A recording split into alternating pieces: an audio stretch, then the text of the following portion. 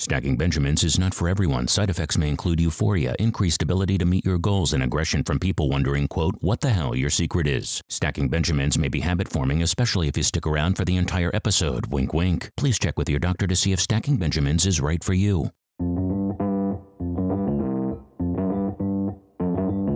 Live from Joe's mom's basement, it's the Stacking Benjamin Show.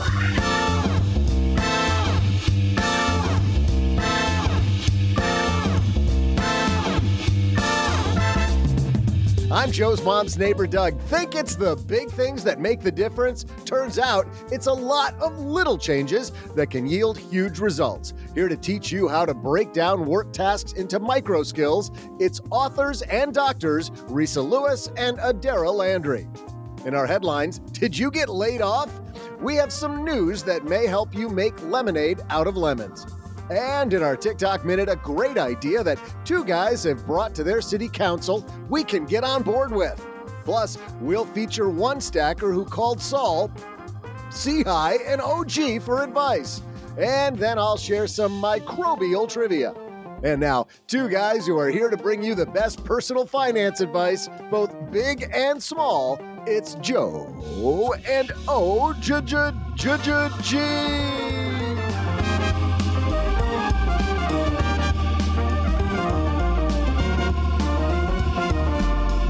Hey there, Stacker. Happy Monday. Welcome to the show where three big units of microbes get together to share financial fun. So sit back and relax because these microbes are ready to play in the financial pits. Across the card table from me, the dude who is a virus just waiting to...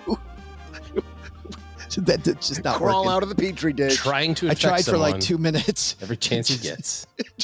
Trying to infect you with financial knowledge. There you go. Well, Mr. you got the big unit part. That's right. That part I liked. Strong like bull. Sun's out, guns out, OG. How are you, man? Just fantastic President's Day. Fantastic President's Day to you, sir. Yes, thank you very much. Enjoying the day off. It is. Doesn't feel like a day off, does it? It's a day you go and everybody says cheers to President's Day by going to buy a mattress, I think. Right. Isn't that what you do? It is. They celebrate President's Day. Nothing honors George Washington 4 and better than buying a 7 years ago, man set forth to procure a new mattress. Yes. Find higher thread count sheets and a better mattress. We've got a fantastic show today. We are talking about all those little skills that make the big things happen. You know, when I was young, I always thought that, it was these big actions, OG, but it's all the little things you do in those little nooks and crannies, as mom says, of your life that habits. truly make a difference. And Resa and Adaira Landry here to go over that. But first, we've got a fantastic headline. But even before that, so OG, what did you think? And I know it was over a week ago, but what do you think the best Super Bowl commercial was? Oh, my favorite? Easy. Definitely this one. I didn't know that was a Super Bowl ad. Yeah, I didn't see that one either. I was probably stuffing my pie hole with more of those bacon bite things. But what's your second favorite one? I think my agent also missed an opportunity for me to get more money if that was a Super Bowl ad. After that, it was kind of sandwiched right between the 11-minute left on the third quarter and 10-minute left on the third quarter, 6 media timeouts that they did. It was like right after that was this one. Oh, that one was brilliant. I liked them both. Those were definitely top two. That was fantastic. My number 3 was the Dunkin' ads. I love that Dunkin' ad. That's all anybody's talking about. They stole the Super Bowl. All right, coming up, 2 women that are going to steal this show. But before this, we've got our headline. Hello, darlings. And now it's time for your favorite part of the show, our Stacking Benjamin's headlines. Great news, OG, from Ed Slott this morning. This is from Investment News. Ed wrote a piece called High Stock Values and Layoffs Combined for Big Tax Breaks on Company Stock. Like, Woohoo. What could be a better moment in your life than getting laid off? Stock break. Or tax break. Thank goodness I got laid off because, man, I got this opportunity. But Ed really brings it with this. And there is a rule that I think a lot of our stackers don't know about. And we're going to help you, whether you're laid off or not, know about a really important rule out there. Ed writes, is stock values continue to rise to record levels. Unfortunately, so do layoffs. 2023, more than 260,000 tech employees were let go, according to layoffs.fyi. Really, there's a website called layoffs.fyi. Nice. And I don't think we need the FYI if you got laid, FYI you got laid off. Really, I didn't know that.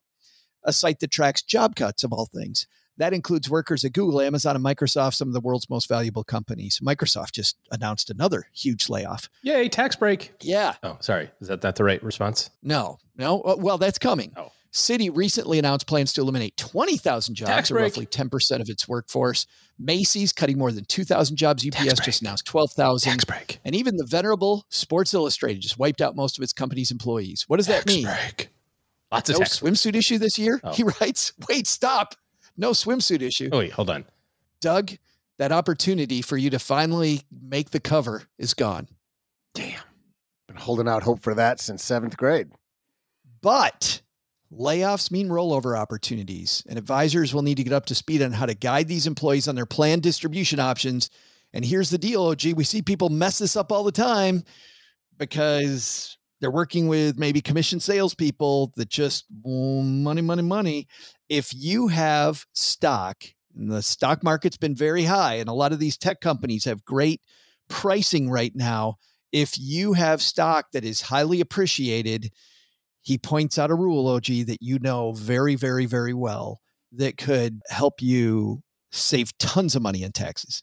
I think it's interesting that we're talking about this now because doesn't it feel like to you, Joe, that this was very popular kind of early to mid 2000s, and then you didn't hear about it at all, ostensibly because the market was, whatever, and here we are on this side. So there's conceivably a full generation of advisors, brokers who haven't ever thought about this, to the detriment of a lot of people, a lot of big detriment, a lot of clients across the country. So basically the long and the short of it is this: if you have company stock in your 401k, and there used to be a lot of different rules around this when you put money in your 401k, or when your company matched in your 401k, they could just dump it all into the company stock. And, that was an Enron type of deal. And then all of a sudden they, made some rules around that. But if you have company stock in your workplace plan, you have the opportunity to take that money out of your workplace plan and only pay capital gains taxes on the gains.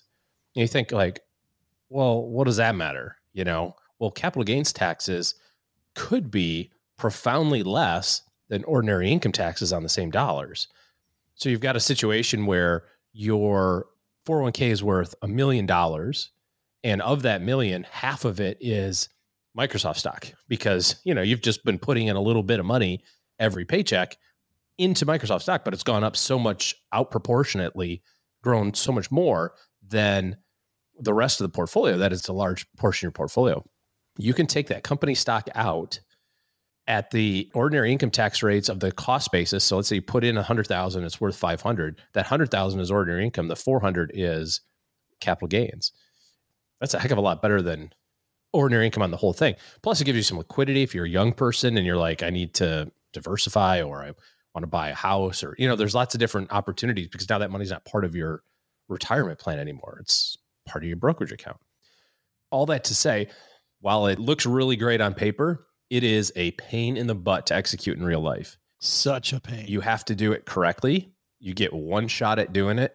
And the penalty for screwing it up is amazingly high, because if you take the money out and you don't do it correctly, now you just took $500,000 out of your 401k before you're supposed to. 10% penalty. That's the alternative, right? Now it's all taxed. It's all, it's a 10% penalty. It's the whole deal, versus following the rules along the way. So make sure if you're leaving your company, it doesn't have to be a tech layoff. This could be anybody, but if you're leaving your company and you have company stock in your 401k, especially if that company stock is highly appreciated, meaning you look at it and you say, oh, I have 100,000 of cost basis in Microsoft stock, but it's now worth 500K.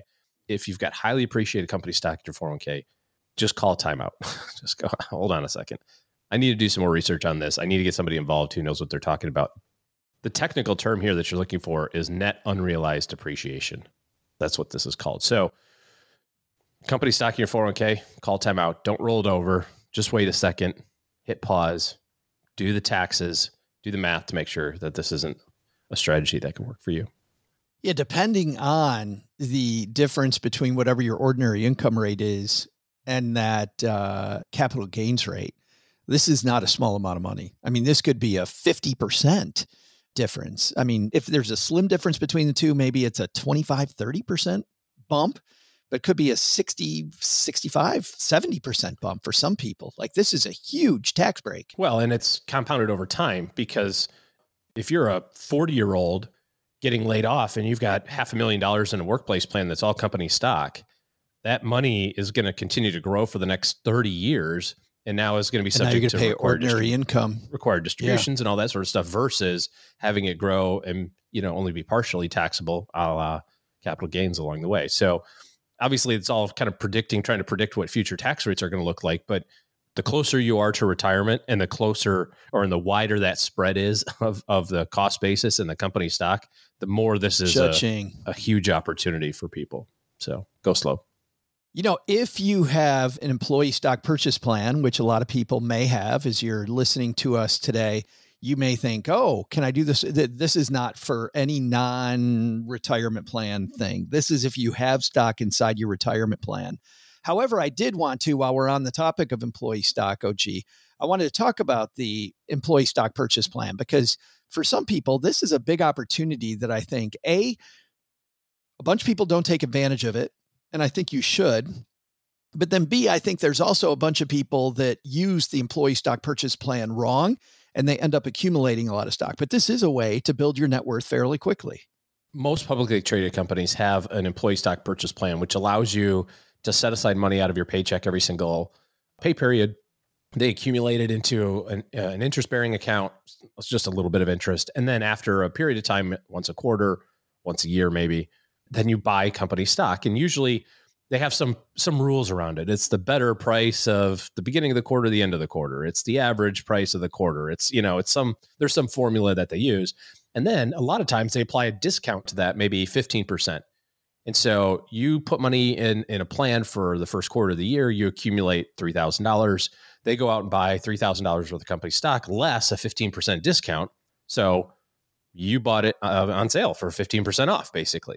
At the end of the trading day, you have a 15% profit. Just poof, just like that. And we know how hard it is to get above 10, right? Yeah. If your expectation is you're going to get above 10, that's a horrible expectation to have. But with an employee stock purchase plan, you get it automatically. Right. Immediately. It's like a match in your 401k. It's free money. It's free that day. So now the stock is going to do whatever it does, right? Once you buy it, let's say you buy it on April 1st, it's yours. You can turn around and sell it on April 2nd and take your 15% profit. Totally fine. If you wait 2 years, so if you wait 2 years from the time that you accumulated it, now that 15%, assuming it's still there, and that's the trade-off, depending what the stock does for 2 years, but after 2 years, now that becomes long-term capital gains. So again, back to the tax strategy of, I got to pay a little bit more now, but I have access to it, or I can drag my feet a couple of years and now I get a better tax rate. Once it gets past that 2 year period, then you get a more favorable tax rate. What we generally see is one of two things. Either people just take the free 15, right? It gets deposited on April 1st, boom, April 2nd, they're gone, which is fine. So now you're getting a 15% return minus your income taxes. So maybe you're seeing a 10% return. Or we see people that do it for 25 years and don't ever think about it. And now you've got another problem, which is you have 1,000 different lots, so nobody's keeping track of that. That's a pain in the butt to dissect. And now you have this oversized position in your portfolio of company stock, which you've been accumulating in little bits and pieces. So I think you have to have a selling strategy, just like you have a buying strategy when it comes to this. And also with any sort of equity awards, people get lots of equity now, restricted shares, incentive shares, whatever, and they just pile up. And when you're young and when you're getting your first tranche of RSUs, you're like, oh, I should just hang on to this forever. It's like, hang on to it for a while, sure. But as you move up in your company, as you move up in your career, more and more of your compensation is tied to equity results. And it's not uncommon for people to see millions of dollars in company stock. And now you've got this problem of, my net worth is $3 million. $2 million is in my company stock. I'm an insider now, a director, because I've moved up in my career. So I can only sell on 4 times a year if I get permission. and I don't want to sell it because I'm going to owe $800,000 in taxes, but it's 70% of my net worth. So how do I get around that? Well, the way that you get around it is having a sales strategy over the course of your entire career to make sure that you've got a plan to diversify. It's not saying that you shouldn't keep it all or keep some of it. That plan is going to be based on your goals, but one that I like, OG, that I think is a good generic starting place for the ESPP is around that 2-year rule. Anything that sat there 2 years, conveyor belt off a similar amount to what you purchased. So you're conveyor belting new stuff on one end of the conveyor belt and you're taking a similar amount off, and then you're constantly holding X amount for a 2-year period. I like that as a starting point. Yeah, that's pretty much what we start with as well, because it allows you the opportunity. It's like it's buying laddered CDs, right? I mean, if you believe in the growth of your company, you're helping it perform. By the way, most companies have maximums on this, up to $15,000 a year that you can do, or $25,000 a year. If you've got the cash flow, I don't know why you wouldn't do the full amount. Cap it. And if you ever needed the money, it's there, right? You can go and access it immediately, if you want to. So it's like getting a 15% bonus. And that is a good point. If you end up needing the money, take it off the other end of the conveyor belt. Like if you can float 2 years not needing that money, you can then take it off the other end if you don't need it for another goal. Yeah, then you're all of a sudden back to, it's like a deferred comp, right? You're just saying, I'm going to kick this money 2 years away, and then I'm going to start getting it every quarter, whatever the term is on the back end. Time for our TikTok minute. This is the part of the show where we shine a light on some TikTok creators doing either something brilliant or air quotes brilliant. OG, we got brilliance today or some air quotes. Doug's already frustrated. I went to OG. You've been going to OG for like the last 12 episodes. Yeah. Well, shooter's got to shoot, bro. I've seen some air quotes brilliance here at the water park all day today. So I'm going to go with, as his head hits the microphone again and again. You're probably getting a great opportunity to evaluate all of the tattoo artists in that part of Texas. Well, human behavior being as it is, there's some questionable swimsuit choices in the population. I just gotta be honest. It's like, whoa, dude. Nope. We need a bigger bathing suit or a smaller frame. You got to pick one of those two things. That is really snug in all the wrong places. This is a kid's place, for crying out loud. So wait a minute. So does that mean we're about to have brilliance? Is that what you're about to say? No, air quote brilliance. Yeah. Oh. I've seen people try to make their own wave pools by belly flopping. This is definitely air quote brilliance. How long has it been since we had a new holiday? A holiday that really works. We're talking about on President's Day here. Like when have we had a new holiday? And I'm thinking about how sometimes now what we do, Doug, is we take these old holidays and we just try to refresh them. But how long has it been since we had a new real holiday? I mean, I thought you were about to play the clip. No, I thought, Doug, you were waiting to say something.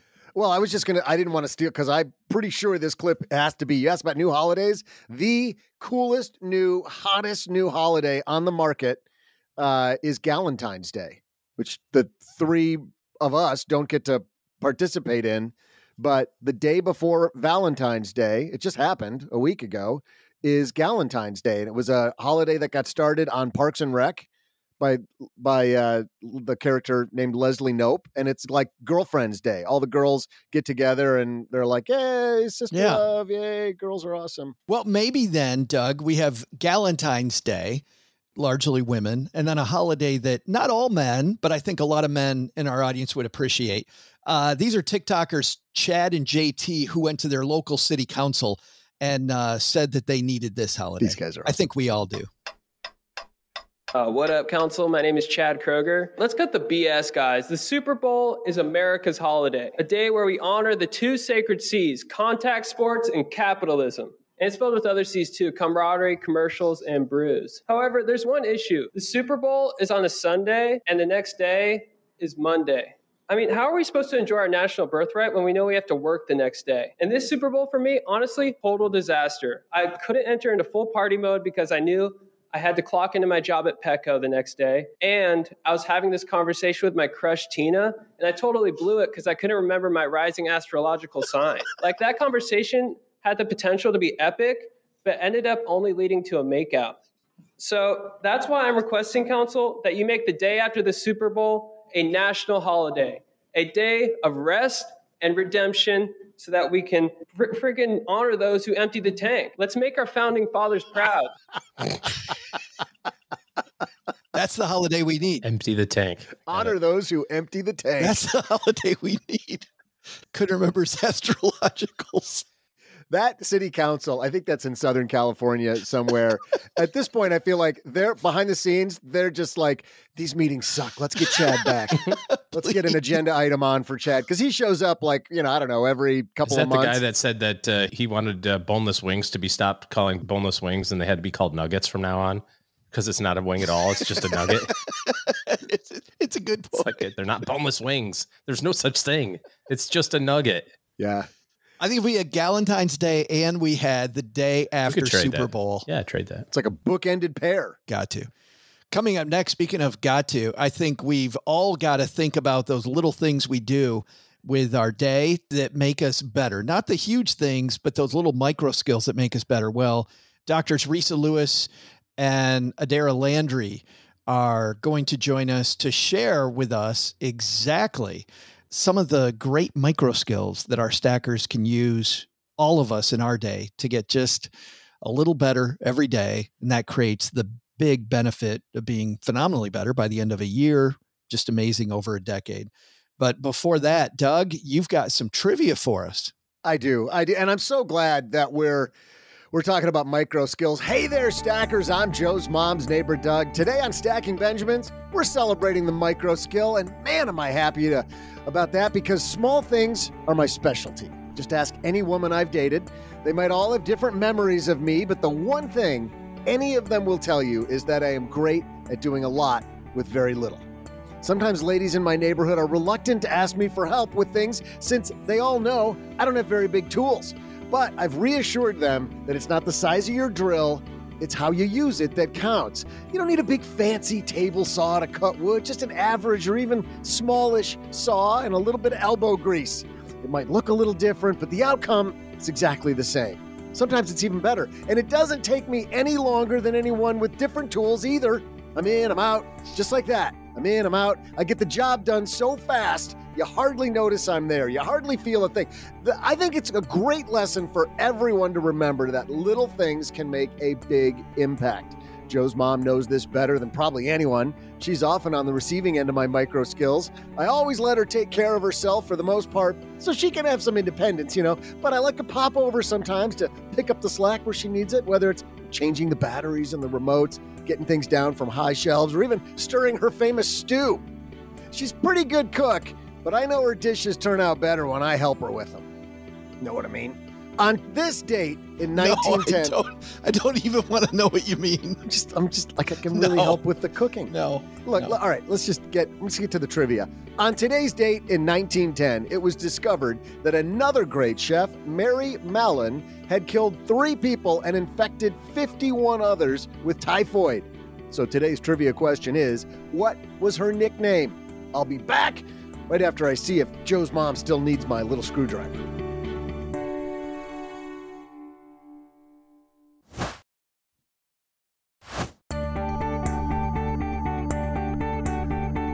Hey there, stackers. I'm micro specialist and Joe's mom's secret ingredient, Joe's mom's neighbor, Doug. They say the best things come in small packages, and I am no exception.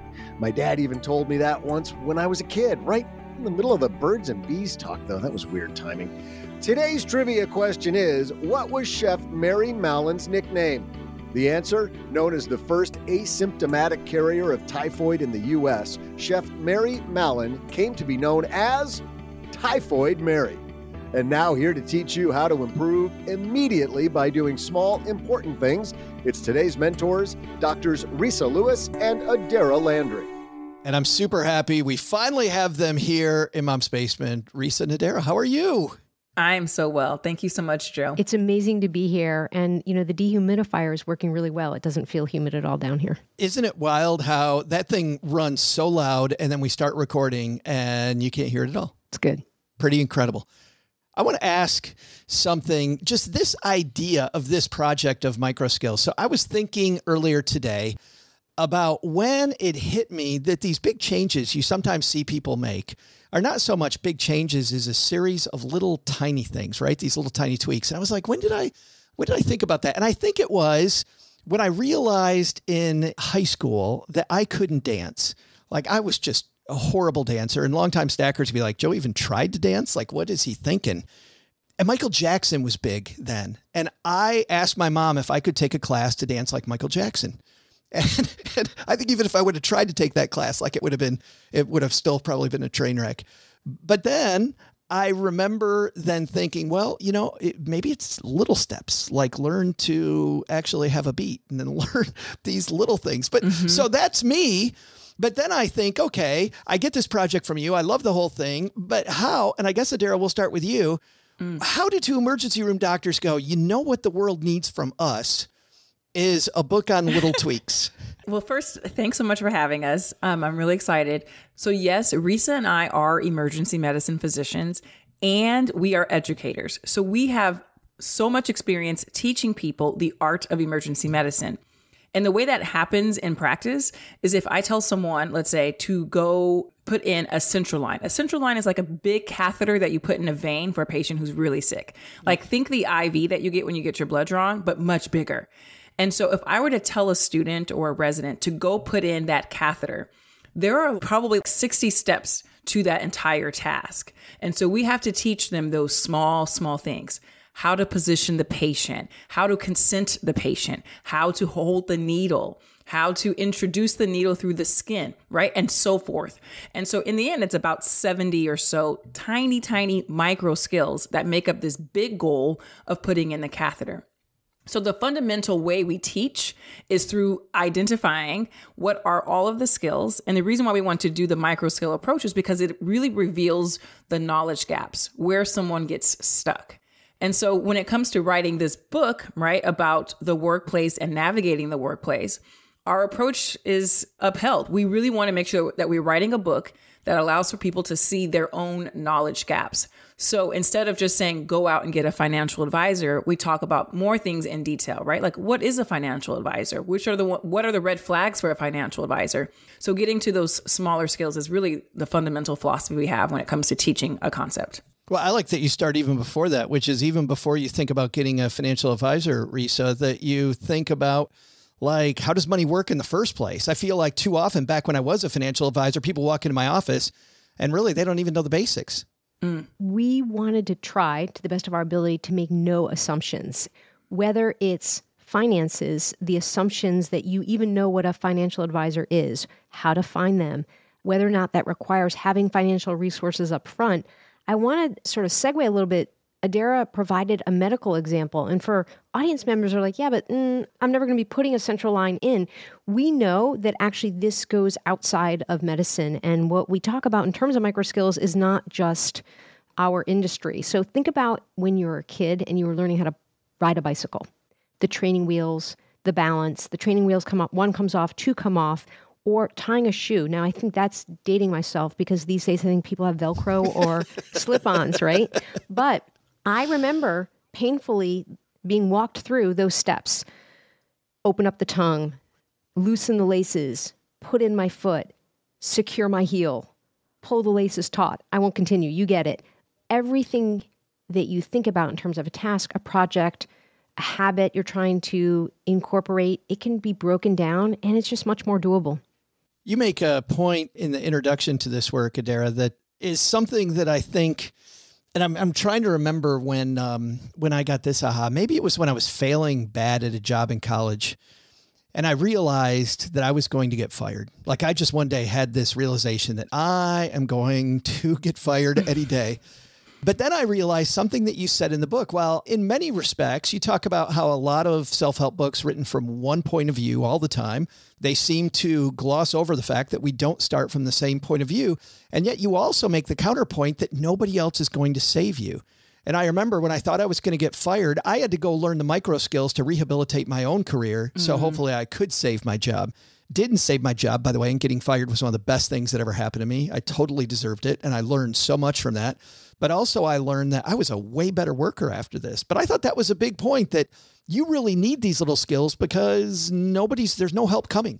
That was a lesson that I learned. So just to clarify, Resa and I wrote this book, and it's chock full of our personal struggles. Like, this is born out, it's almost like a memoir / business self-help book. The stories are true. Ugh. They're full of examples of how we are not perfect, of how we have not done everything correct, but we have learned from everything, our own lessons, our own successes, our own observations of how other people function in the workplace. And one of those observations that I saw really early on was that my colleagues were just like skyrocketing, like their careers were just moving much faster than mine.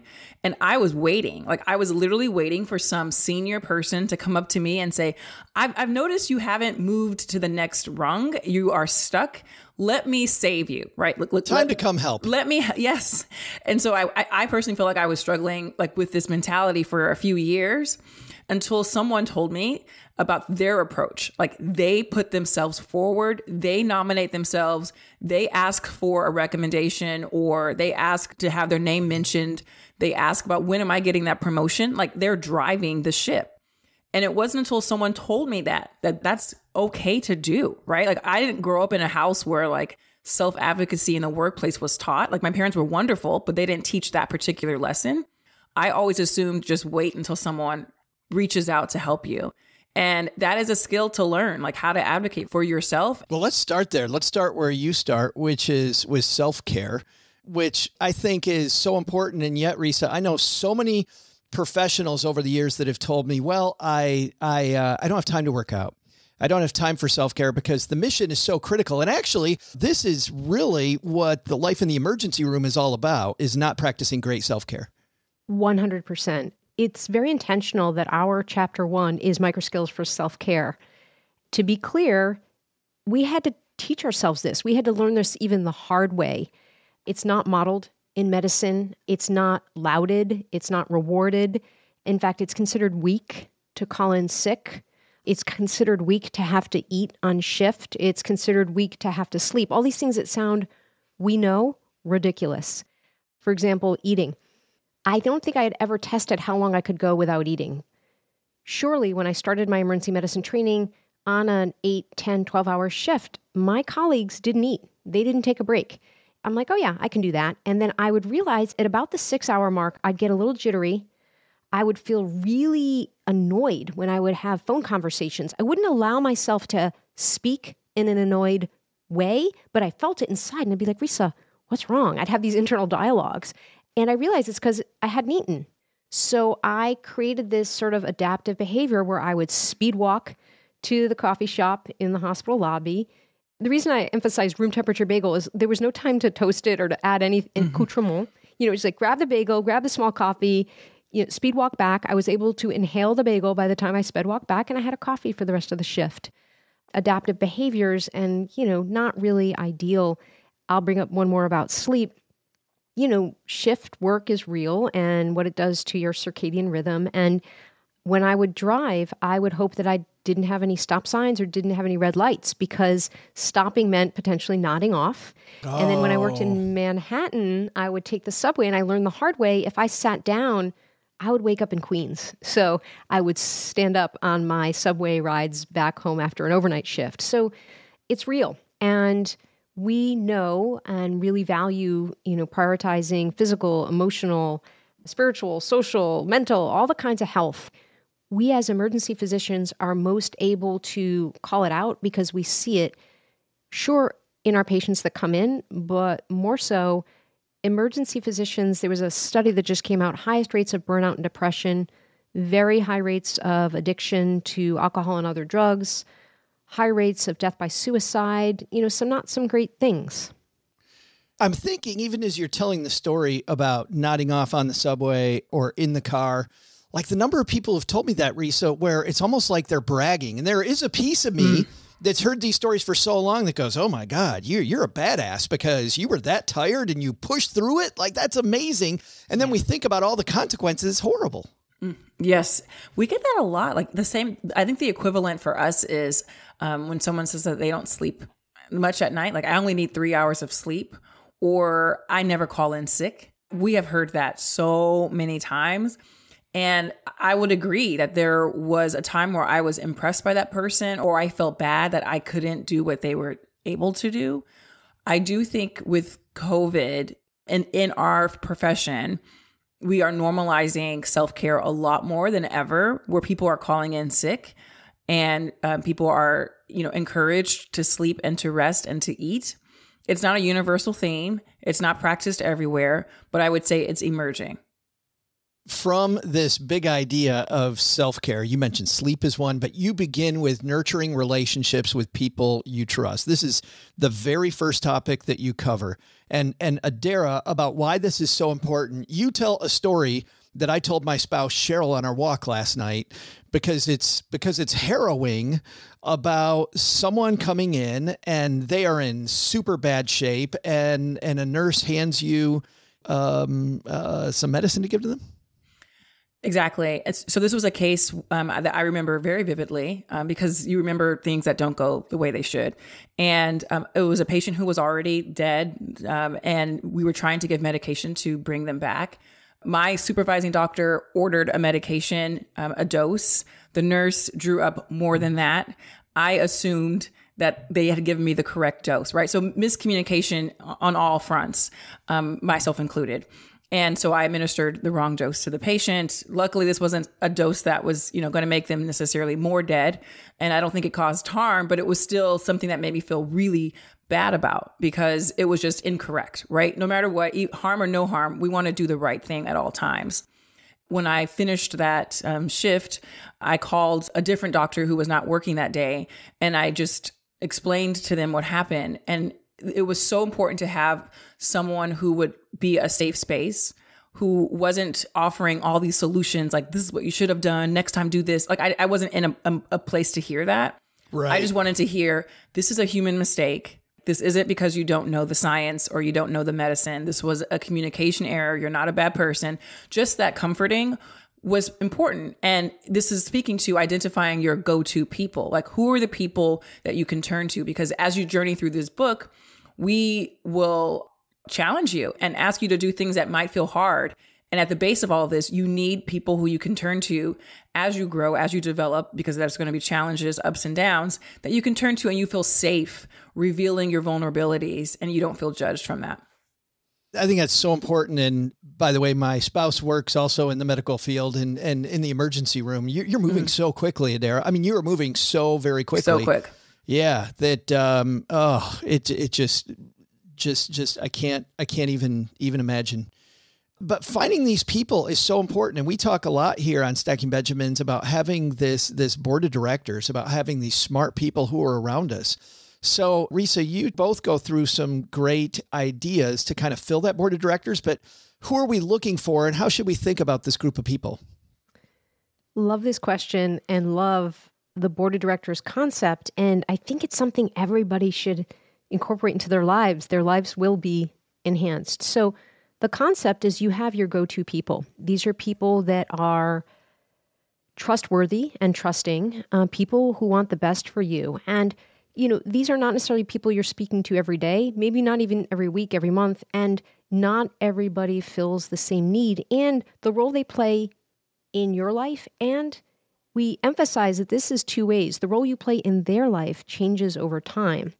So you might have the person that you call when you want some input about job negotiation and finances. You might have the friend that you've known since childhood that you want to talk to when you have some sort of kerfuffle with your biological family. Like, there are people that serve different needs at different times. And we emphasize that it's important to always have open chairs at your table, open seats. Also, although many boards in real life have term limits, there are no term limits, but some people cycle off naturally, organically, and some people cycle on. Some people are there your whole lifetime. Some people are just there for a small chunk of time. So there's no... And I'm glad, can we stop right there? Because I'm glad that you said that, because my initial feeling about this, and I've been doing this board of director concept for a long time. So as I'm reading this, I'm thinking about stuff that I got right and stuff that I got wrong. And one thing I got really wrong here was I thought this was like Supreme Court justice, where it's for life. And instead, I think it's way better that somebody's great at a skill that I need today, or they're great at something I need today. And to your point, Resa, I have them there to teach me that thing, and then maybe they go away. Like there's lifetime coaches, but then there's the person who teaches me inbox zero. And by the way, I don't mean that kind of belittles the concept, but you know what I mean? There's people that are teaching just little things, I think, is what you're saying. Can I just say and share that this is not one-sided, and the goal is not take, that we really are committed, and what we teach in Microskills is that you have something to offer, and make sure you keep that front of mind that you're helping too. It's not just take. The error I have made is thinking someone needs to be on my board. They must be on their board because their professional path is exactly what I want to do with my professional path. So I want this relationship. And you know what? The relationship didn't stick. I think they just weren't that interested in being a mentor. And so it took me a long time to pick up on that. Once I did, I was like, oh. And so my lesson from that experience was, if someone doesn't want to be on your board, you can't make them sit at the table. Well, and that brings up another question for both of you, which is, does that mean, do I do this in a, I'm thinking professional manager. Adaira, I love your work. I love what you did here. Just following your career, it's phenomenal. Would you be on my board of directors? Or is it more that I think of you on my board of directors and I begin talking with you like I'm hoping to pick your brain a little more? So I do a lot of mentoring, and I get this from my students all the time. Like, do I have to formally ask someone to be my mentor? And I don't think so. I have never formally asked Resa to be my mentor. The relationship just evolves. And I think it's kind of akin to like romantic relationships. Like on the first date, when you're meeting someone, you're not like, will you be my girlfriend, right? You want to get to know the person. And I think over time, you just start calling them that, right? And I think I remember I started calling Resa a mentor. And I think that is a natural process. There are, I will say, like programs out there where you're like paired with someone and they are like officially your mentor or advisor. There's so much data that the best relationships are organically grown. I don't want to undermine the formal stuff, but no, when it comes to your personal board of directors, I don't think you have to like have a contract, handshake, those sorts of things. But the way you can sort of circumvent that is by saying, Joe, I recognize that you have a successful podcast. I'm actually looking to get into podcasting. I'm just curious if you would have the time for us to meet maybe 2 or 3 times a year, just for me to get some updated skills that you have learned about podcasting. And I can sort of turn to you when I have questions. I think it's okay to ask that because you are explaining your needs and expectations and like seeing if they're interested in that. So you know what you're getting into as well, Joe, if you say yes to my question. So I think you can ask the question, but you don't have to put a formal label on it, especially if you're just meeting someone. Like you want to get to know them and see if they vibe with you before you have that commitment. Maybe that's part of why we struggle so much with these relationships is we think we build it up. It's got to be this big thing. And I love that it doesn't have to be. I love the dating analogy, by the way. And the fact that you set up these parameters, right? You've got this is what I'm interested in, podcasting. I'm hoping to do that myself. And it kind of sets out for the mentor that I'm not going to monopolize every hour of your day, following you around and asking you how you pick groceries or I don't know, whatever. Next from there, you move on to this micro skill of gratitude. And I see this so rarely, Resa. And I wonder, why do we see it so well, let's start there. Why do we see gratitude expressed so not often? Super interesting. So I will share that I was given that lesson growing up of you should write a thank you note when you receive a gift, at the holidays, at your birthday. And as a kid, you like roll your eyes and you fight it. There's something about where that comes from, which I think is actually quite smart and quite good. I've shared with you that one of my first personal finance reads was David Bach's Smart Women Finish Rich. And he speaks about the importance of thank you notes. He said, if you send your thank you note to your doctor, to your dentist, to fill in the blank, it will really compound in terms of their appreciation of you, the way you are treated, the demonstration of valuing the relationship. Now, this is not superficial. This is not fake. This is not performative. It should be authentic. One of the reasons why we speak so much about it is because we've seen how it feels on the receiving end and also how it's received on the giving end. You know, of course, it's very trendy these days to talk about meditation and a gratitude practice. And I speak like this, I'm not sure why, but I believe in it. I do it. I think it sort of is a mindset. It's a mindset of thinking and being appreciative. Like even on your worst day, there are things that went well. Saying the words thank you and realizing there's so many more opportunities in a day that you could thank people, thank situations, thank the universe. I think it's real. And I think it's part of actually health and taking care of yourself. But I literally send thank you notes. And I've had my primary care doctor said, you know, Resa, no one sends me thank you notes. I love it when I get your notes. And so it's real. And where you can just say, thanks so much, great visit. But it's like, you can name specifics. Like people are like, okay, is this real or is this fake? You know, like, thank you so much. I realized that you were running late, but yet when you spent time with me at my annual appointment, I did not feel rushed. All my questions were answered. And thanks to your counseling, I'm going to start doing physical therapy, like fill in the blank, you know, just being specific and concrete about why you're thankful and what they did and what you saw. Can I just add that you can lower the bar? Like if you're really swamped, you don't have to go to Paper Source, buy an envelope and then go get a stamp. And like you can do that through electronic medical charting where you can, you know, there's like Patient Gateway here in Boston. Like you can send an electronic message. You can say it in person at the end of the meeting.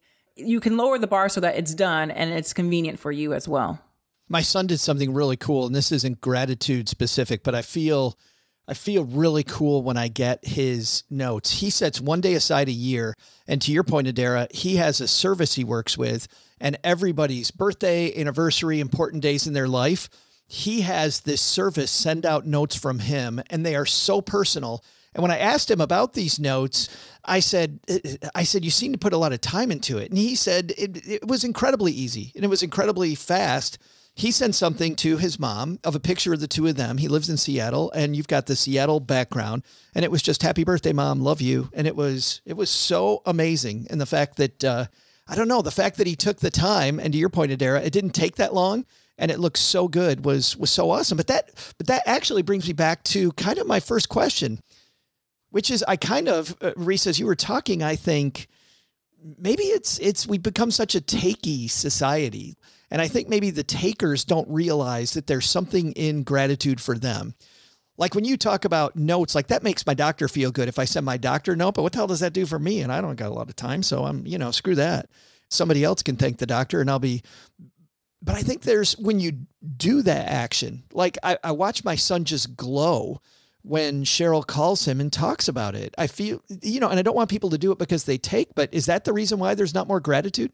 So I think you and the listeners need to understand we are emergency doctors. We see horrible things.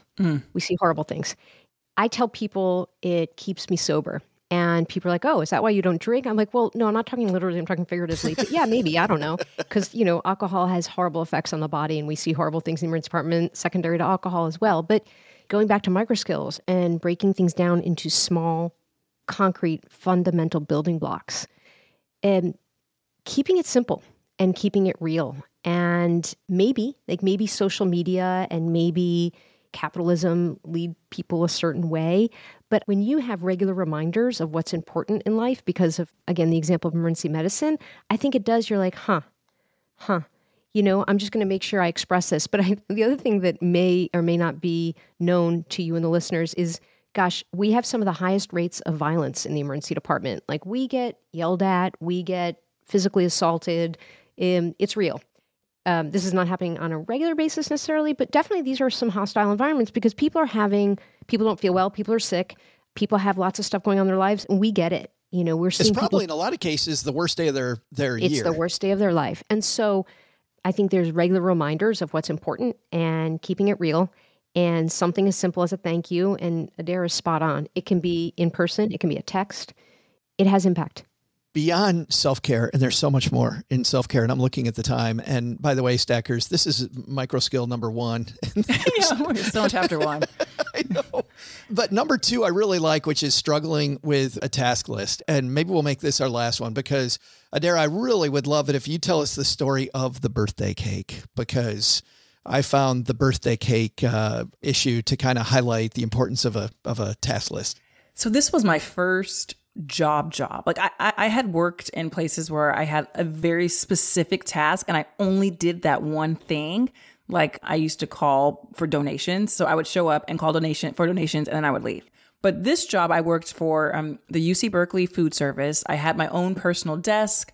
I had like people to help me, and I was in charge of a very big task, which was making sure all the birthday cakes that parents ordered for their students at UC Berkeley were delivered.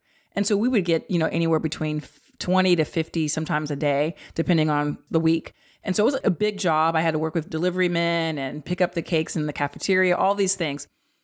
Over time, I started to notice that I was missing cakes because I didn't have a very concrete system in which I was tracking them. I didn't know, like, it was my first time ever doing this job. And so I would show up and some would come in by email, some would come in by my phone, some orders would come in through my boss's phone, and we had a registration system, so I would get some through that. We had all these different ways that they were coming in, and I was just sort of addressing them as they came in versus like making some overarching spreadsheet, right? I had no experience doing that. My boss was like, this is a problem. I mean, she's a wonderful person and she is still supportive of me, but she's like, you can't do this. Like, this is not how you work. And so she actually was really instrumental in teaching me some of the fundamental aspects of being organized. And I hadn't really needed to do that before because I'd never really had a job like this. And that coaching, I would say that was coaching.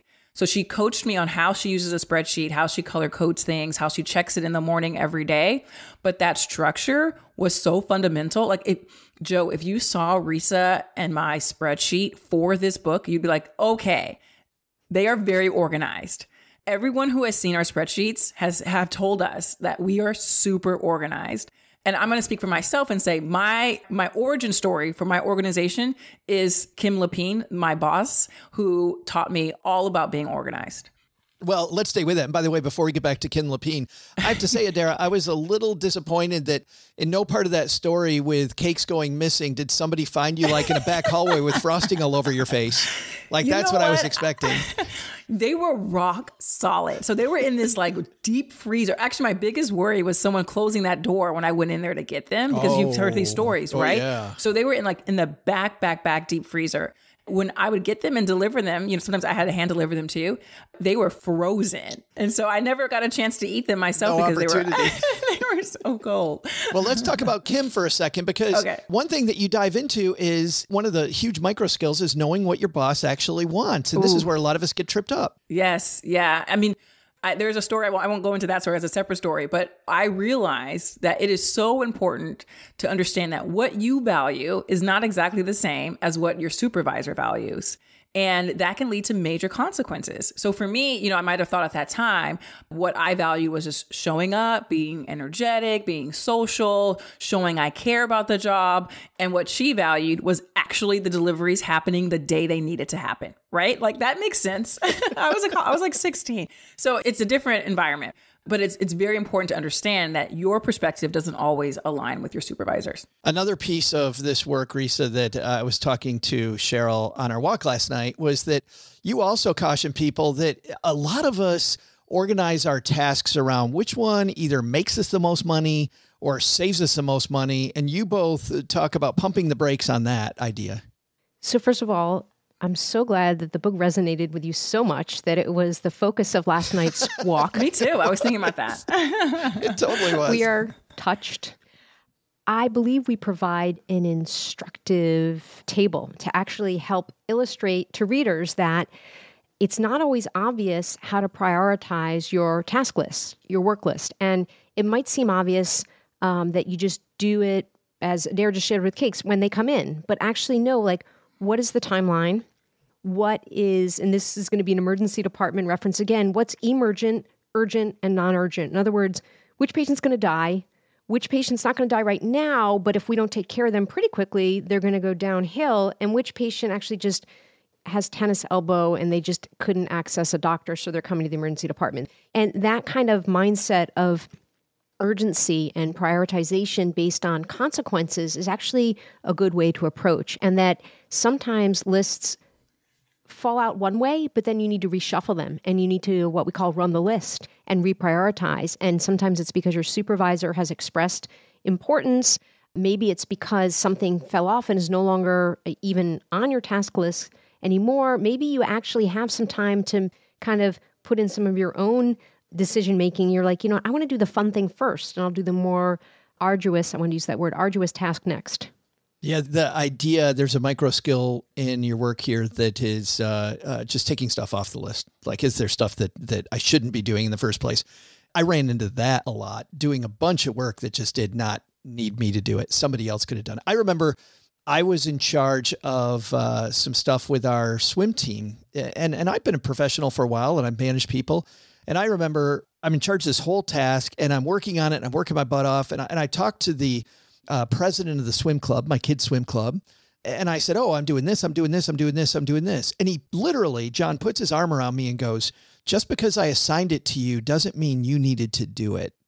Mm-hmm. And I went, and I was 40 something when that happened, which is amazing. Which, by the way, getting back to mentors and mentorship, a big mistake I think a lot of us have too is mentors have to be older than you. I've realized a lot of people that know stuff on a specific area are younger than me. Like, don't cap your learning by just looking one way. Look at, Julia, who does our social media, is just amazing. Like the stuff, of course, maybe that's the exception, right? When it comes to social media, find somebody in college. I don't know. I don't know. Adaira, just very briefly before we say goodbye, what's your favorite micro skill? What did you enjoy most? It's such a hard question. It really depends on what we're doing that day. Ooh, you know what? I'm going to say, because this just came up yesterday, socialize carefully at work. Be careful with how you spend your time, how you use your words, who is around you, what you are saying, like loudly versus privately, your safe spaces versus not safe spaces, and be more careful than you think you ought to be. I have definitely been in situations where, we talk a lot about gossiping. That's an important one too. So I'm sort of blending two into one right now, but gossiping is important. It's an important part of work. I don't want to minimize that we connect over sharing information and how we reflect over that information. But there's a time and place to do, the sharing of information. And you really want to be careful with how you do that in the actual workplace. Who's listening? Who do you trust? Because that can come back and harm your reputation. Well, on that note, the idea too, and one of your micro skills about your reputation, learning how to complain carefully. Oof. Is something I had to learn. I was a bad complainer and realized that maybe I need to put some velvet on my hammer. Resa, how about yours? So I'm not going to commit to a fave because so let me explain. Every day it changes. And as Adaira shared, it depends on what happened that day, what skill I needed to bring up. And, if I can share for listeners about the book or watchers, you don't have to read this cover to cover. You can actually go to a specific skill that you think you need to work on. And we've gotten that feedback, and we're glad because we really wanted this to be something that people can just thumb to a specific place. But I'm going to say, related to what Adaira just shared about complaining, you, Joe, said that, and the gossiping, I had an experience where I thought I was having a conversation that was just between me and my supervisor. And it went beyond, like, he basically shared it with a bunch of people, and I found that out the hard way because I was in a meeting, and literally one of my peers turned to me and said, "Oh, come on, Resa, everybody knows." And I was like, oof, talk about when you have like a bodily response to being just suckers punched or caught off guard. I love those types of experiences and stories because I'm able to turn it around and be like, that was amazing feedback. And also because then we can share that I learned that confidential conversations aren't always confidential, so that when you're sharing information, you have to just accept that it might become public knowledge, even though you hope and think it's not going to become public knowledge, and it does. So I have shared that when colleagues or mentees come to me and, say, I want to tell my supervisor this, and I say, okay, but just know as soon as you share that, you have to assume it's being shared with everybody. And they're like, no. I'm like, yes. I can't tell you, Resa, how many times I stepped in that one before I realized that that's I don't know, mixing my metaphor, but I don't need to keep touching that stove. Like, I just don't need to. The book is called Microskills, and they're all these all these little things that create big, big, big change in our life. And Adaira and Resa, thank you for mentoring us on these. The book's available everywhere, I assume. Yes, all major bookstores, and you can order it from your local library if you're interested in saving some money. This is Stacking Benjamins. Duh. And, but yeah, it's coming out April 16th. Thank you so much. I super appreciate it. Joe, loved being on your show. Thank you. Thank you. Hey, I'm Rob Berger. When I'm not rolling in the dough, that's right, I'm stacking Benjamins. Big thanks to Doctors Landry and Lewis for joining us. Powerful, these little tiny skills. I hope those were very helpful. And of course, Kevin Bailey will dive into these micro skills in our 201 newsletter. Comes out the day after our Monday and Wednesday shows. Find that at stackingbenjamins.com/201. Speaking of the 201, we had a great Valentine's Day giveaway. We did have a winner, and right now we've actually written to them. We record this a little bit early, and so we've written to that winner, and we'll share more here soon about what restaurant they chose and how they got to spend their $200 of our money. And how their night turned out. we don't want details. No details, please. What's the point? Why do we even pay for all of this? You know what we do want details on, Doug? Well, OG and his team are taking new clients, and the way to start exploring that relationship, now that we're a week out from Valentine's Day and Relationship Week, stackingbenjamins.com/OG is the link to their calendar. Gets you on the calendar for a first meeting to see how they'd interface with you to make better decisions and use those tools better. All right, time to wander out onto the back porch. Doug, I wanted to talk to you about today's back porch because we haven't talked about video games for a while, but you and I played a really fun game that I think is overlooked on the Xbox a lot. It's called Super Mega Baseball. My team really sucks, OG, in Super Mega Baseball. But we are 2-7, but Doug came to save the day. And we actually won in extra innings last night to get our third win of the season. But Super Mega Baseball, Doug, is super fun. For people that have an Xbox, it's a great game. It is. And it's interesting because I'm a big baseball fan, and it looks like a game I would hate because it's very cartoony and it's not trying to be a sim or a realistic game.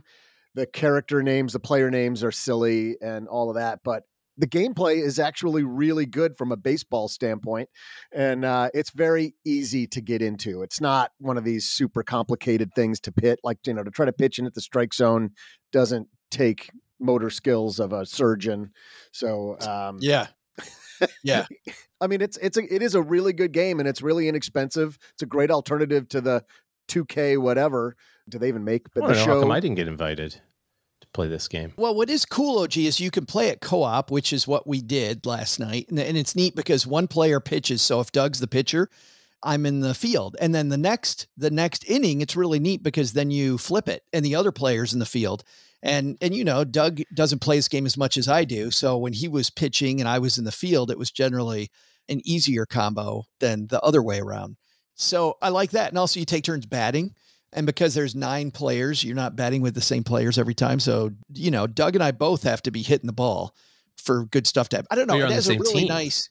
Yes, we're on the same team. Yep. It is a very nice co-op feel to it, doesn't it, Doug? Where it does. It is super fun. And by the way, to the names, some of them are just funny. There was a guy last night on the opposing team called something like his first name was Hitton and his last name was Dingers. Yeah, there's Nacho Crisp. Yes. And then there's a little bit risque names. Well, one of our better hitters on our team, our number 2 hitter, his name is Dirk Sportswood. Nice. And there's some of those where you're like... That was Doug's nickname in college. Uh-huh. Doug Sportswood. Thank goodness on our YouTube video, it's chest up. So we would have invited OG, right? But it's just if you're going to do the co-op mode, it's just 2 player. So I'm sorry, man. Yeah. But a super, super game. I'm glad we took all the important time and real estate on our show minutes to talk about that when we have some other really big stuff to talk about in the base. Can I run through them at least quickly? Well, yeah. Yeah. All right. First of all, Apple reviews, folks. We need more. We need more, whether it's on Apple or whatever your platform is where you're listening to us. The reviews we've got out there are a little stale. They've been sitting out there a while. So, there's always a little something in it for you. You're going to get a mention on air. If you write a great one, I'm going to talk about you and you can be famous and tell all your friends, but we need more reviews. I've also been sending out books. I sent out 2 books last week to people that wrote me about reviews. That wrote reviews? Well, I mean, that's a nice, consolation. But I mean, the mention from me right there, that'll make your year. Far better. Right. So we need more of those. Please get some reviews in. And then there's some great discussions going on in the basement. I'm going to run through these quickly. First of all, you took a hit from a frequent contributor to the basement with looks like a New Yorker type cartoon about a guy explaining rules for a board game.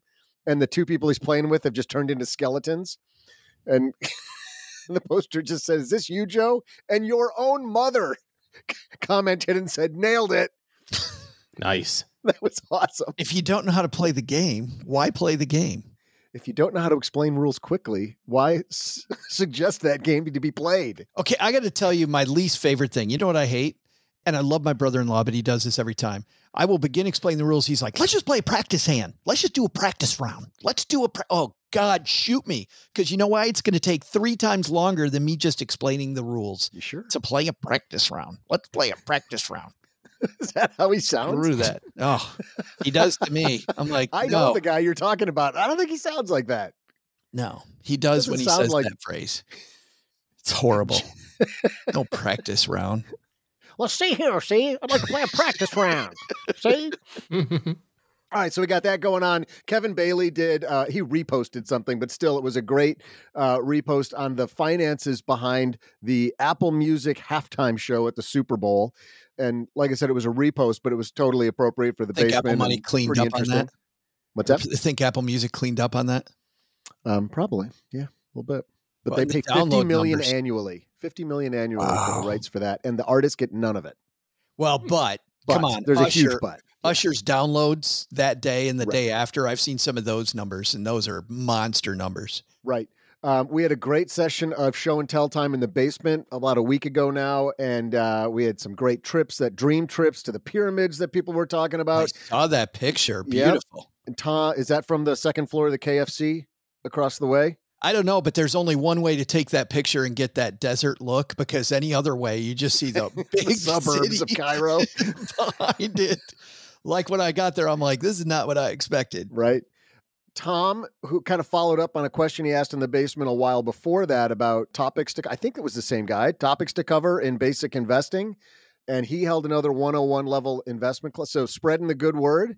We had him on a couple of years ago on one of our Stacker Cool Stories episodes where he went over what his curriculum is. And I busted him a little bit because I'm like, hey, Tom, he shows all these second tier books that he's teaching kids on. I'm like, there's one book that CNN said in 2023 that was probably the must read.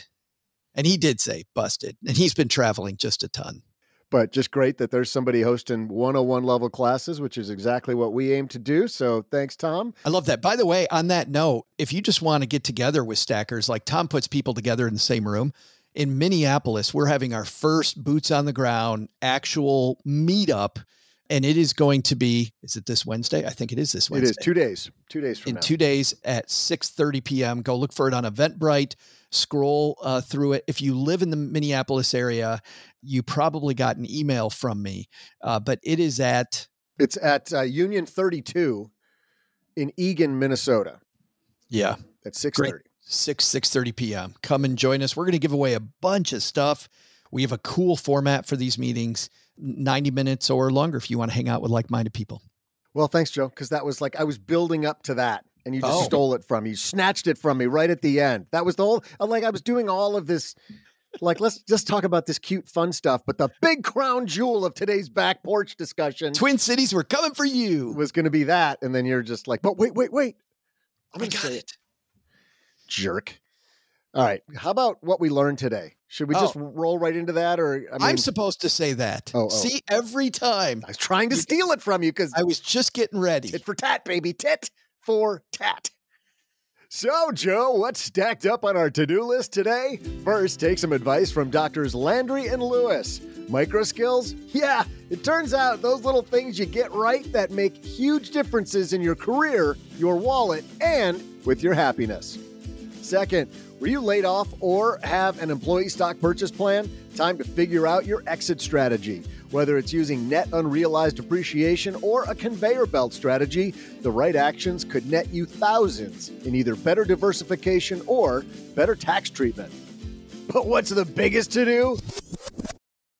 I gotta wash my hands more often. And maybe also tell Joe's mom to throw out that last batch of stew. I might have accidentally put my little spoon back in the pot after I tasted it. Ugh.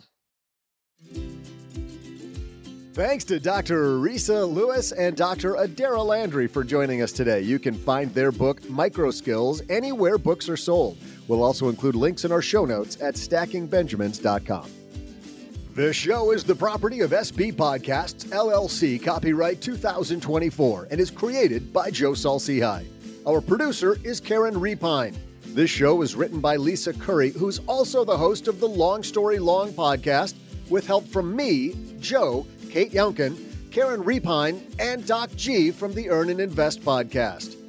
Kevin Bailey helps us take a deeper dive into all the topics covered on each episode in our newsletter called The 201. You'll find the 411 on all things money at the 201. Just visit stackingbenjamins.com/201. Wonder how beautiful we all are? Of course you do, but you'll never know if you don't check out our YouTube version of the show, engineered by Tina Eichenberg. Then you'll see once and for all that I'm the best thing going for this podcast. Once we bottle up all this goodness, we ship it to our engineer, the amazing Steve Stewart. Steve helps the rest of our team sound nearly as good as I do right now.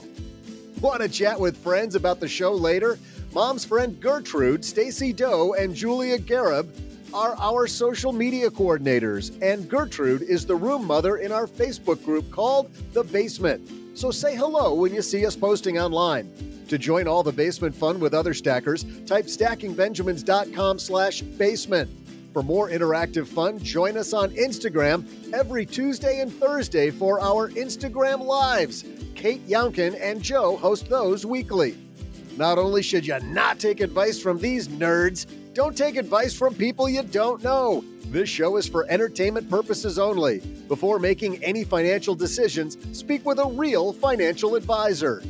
I'm Joe's mom's neighbor, Doug, and we'll see you next time back here at the Stacking Benjamin Show.